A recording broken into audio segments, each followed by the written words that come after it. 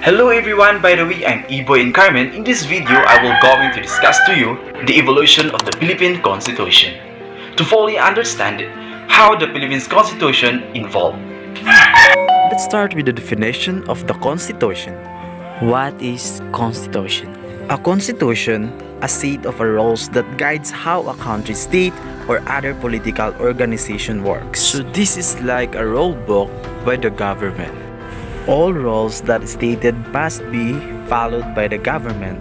These documents also create branches, powers, and responsibilities of the government, and also contains the rights of the people, and it's illegal for the government to violate these rights. If they can do, they will be punished by the law. A constitution, also often known as the supreme law of the land. It means it is the highest law in the country. The government cannot pass a law which goes against the Constitution. A laws must comply with their principles set out in the Constitution. Take note of this. No one, not even the president, can go against the Constitution. Did you know every February 2 is the Constitution Day? The latest Constitution of the Philippines was ratified on February 2, 1987. This is the reason why we celebrate the Constitution Day every 2nd of February. So ngayon, nalaman na natin yung meaning ng Constitution. So now, let's proceed the importance of Constitution. Why is it important to us to have a Constitution? First, maintain law and order. Second, rules and regulations. Third, protect the individual freedom and rights. Fourth, limit the power of the government.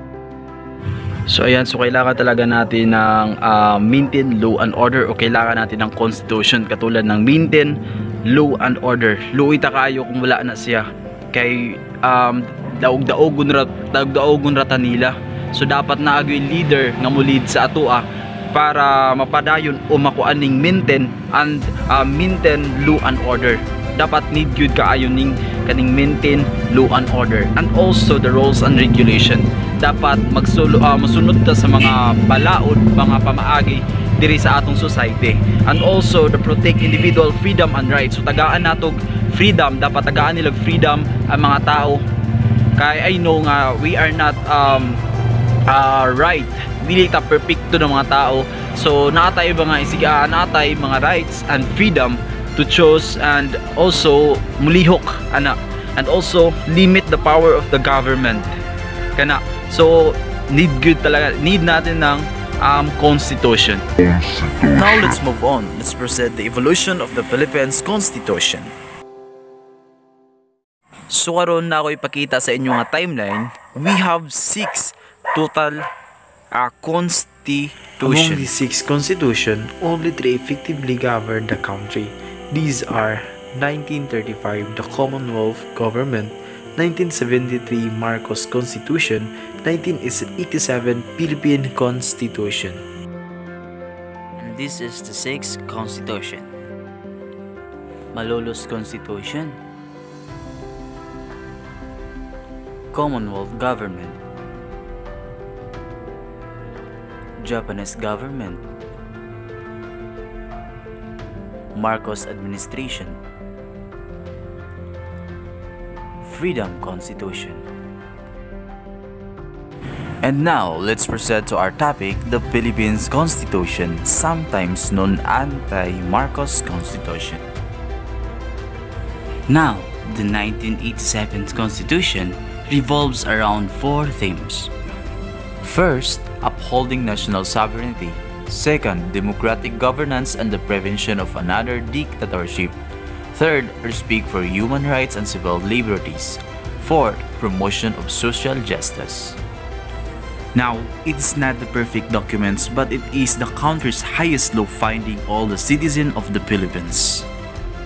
The Constitution provided for 3 governmental powers, namely executive branch, legislative branch, and judicial branch.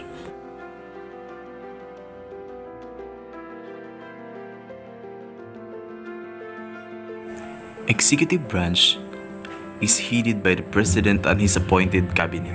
So ang President ang mo decision or mo lead para sa mga batas. Example, ang president ug vice president mo declare og martial law, dili dayon basta-basta ma-declare mo paagi pa na sa mga selected cabinet which is mauni sila ang mga congress ila pa na i-review or i-revoke or isisihon pa nila or majority ba na mo declare ang martial law or extend pa nila ang ilang decision kung sapat na ba bigyan ng katwiran ang ilang mga decision. Mao nang dili basta-basta pod ang mga Senate kay sila pod ang mo decision kung i-declare nila ang martial law. Base sa aking pagsusuri, ang legislative branch ay isang importante rin kasi sila yung mag-declare ng war. Yun ang po. Judicial branch. Dapat masalay ang mga kapangyarihang paghukuman sa isang kataas-taasang hukuman at sa mga nakakababang hukuman na maaring itatag ng batas. Saklaw ng kapangyarihang paghukuman ang tungkulin ng mga hukuman ng katarungan na ayusin ang nangyayaring mga sigalot na kinakasangkutan ng mga karapatang nararapat, hingin at ipapatubad ng naaayon sa batas at pasyang kung mayroon o walang naganap na lubhang pagsasamantala sa direksyon ng humantong sa kawalan o kalabisan sa jurisdiction sa panig ng alinmang sangay o instrumentalidad na pamahalaan. That would be the end of my presentation. Thank you for watching.